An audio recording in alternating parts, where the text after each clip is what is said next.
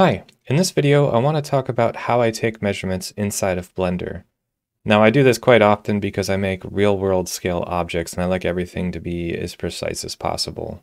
So with that being said, let's go ahead and get started. I'm going to add a cube mesh, and then I'm going to open the sidebar by pressing N and go to Item and then under Dimensions. And this tells you the most basic dimensions of your object in X, Y, and Z. And that'll tell you if you're getting close to the scale that you want to be in. Now, it doesn't tell you any other detail aside from that. So if you want more detail, you can go into edit mode. And if you have the overlays turned on like this, that's done through the overlay menu. And under measurement, you can enable all these here or disable and enable whatever ones you choose. I'm just going to select all of them so I can talk about them at the same time. And then I'll go into face select by pressing 3 and just select one face to clean this up. Okay, so the blue numbers, that's essentially the angle at which this edge and this edge meet right here. So it's 90 degrees, and same for the other three corners. The 2M in black, that is the length of this edge here.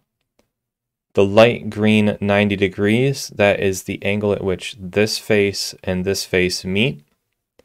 And then the dark green is the area of this particular quad. Now there are some limitations to the overlays.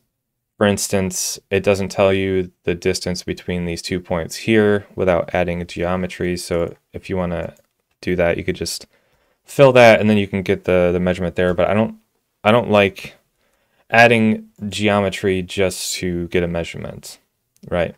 And the other limitation is you can't measure between one vertex here and a vertex in another object, right? So those are the two limitations. It does give you a ton of details about a particular face and edge and angle and everything. That's great, but let's go ahead and talk about the other way to measure. I'll go into object mode, and that's through the measure tool. Now to use this, if you want to put a ruler in the scene, you just left click, drag, and release. And then we can get the measurement between those 2 points. This isn't exactly how you want to do that. The measurement tool is based on the perspective of the camera, at least when you insert a ruler in that particular way.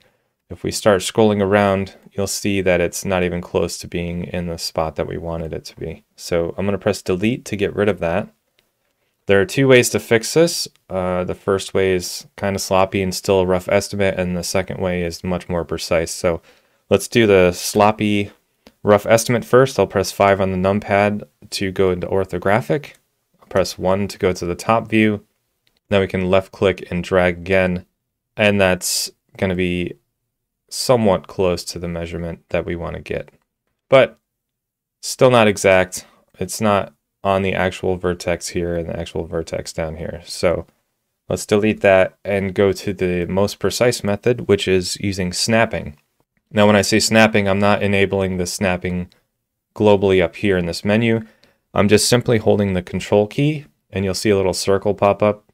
Now it can snap to the faces, it can snap to the edge, and it can snap to a vertex. And in our case, we want to snap to a vertex, so I'll hold control, left click and drag while still holding control, and then release left mouse button.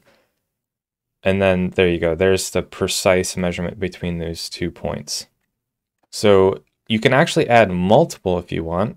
You can add another one over top, and you can do this as many times as you want. And then it'll show the measurements all at the same time. Now you could get pretty sloppy with this and have too much going on at one time like this, so you might want to delete some rulers. To delete it, you just need to select it, but it's not quite intuitive. If you select somewhere in the middle, it starts doing something weird. I'll explain that in a second, but if you want to select a ruler, you got to click on either end of it and then press delete or X. So you could just select and delete.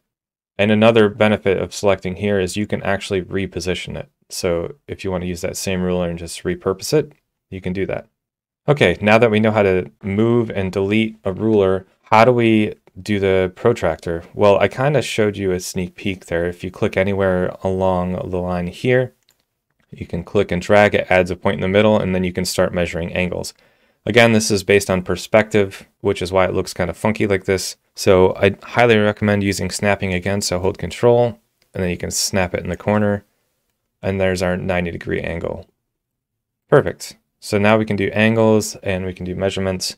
But what if you want to go back to a ruler? Well, that's pretty easy. So let's just say I'm going to add another ruler really quick. So all we have to do to convert it back to a ruler is you can select the protractor on either end to highlight it, but if you want to switch back to a ruler, you got to click the middle point and click delete on the middle point, and then it'll go back to a ruler. And then if you press delete again, it gets rid of that ruler. And that's pretty much it for that. Let's show that you can measure between two objects, even though it's not much of a demo. I'll still show you anyway so you can see how easy it is. So let's say I want to measure from here to here. And that's how easy it is just to measure between two objects using the ruler. And again, you can also measure angles between specific aspects of your objects like that. And that's pretty much it. That's the tools that I use inside of Blender to measure objects and get more details. If you have any recommendations about add-ons or anything like that, just put them in the comment section below. I'd love to check them out.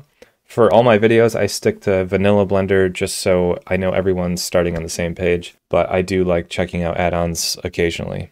So thank you so much for watching, and I hope to see you in the next video.